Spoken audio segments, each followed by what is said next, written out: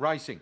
Echelonic Action out well with Dinah Glinda going hard though as Coco Mikado to lead initially. Down and out on the first turn to One Alas. Coco Mikado out by 4, settling over Echelonic Action, Dinah Glinda, and then Fearless Spurt, 8 lengths away, Cobalt Mist, followed by Willowvale Fox, and Mandaray Lad the tail ender. In the back, Echelonic Action goes through on the inside rail and dashed into the lead now over Fearless Spurt, Dinah Glinda, followed by Coco Mikado. This leader's kicked away, followed by Cobalt Mist, but it's Echelonic Action travelling brilliantly around the turn, well clear of Fearless Spurt, and Echelonic Action roars away to win by a big margin over Fearless Spurt, Dinah Glinda, followed by Coco Mikado, Cobalt Mist, further back Willowvale Fox, Mandaray Lad, and One Alas fell on the first turn and failed to complete the course in 34.26.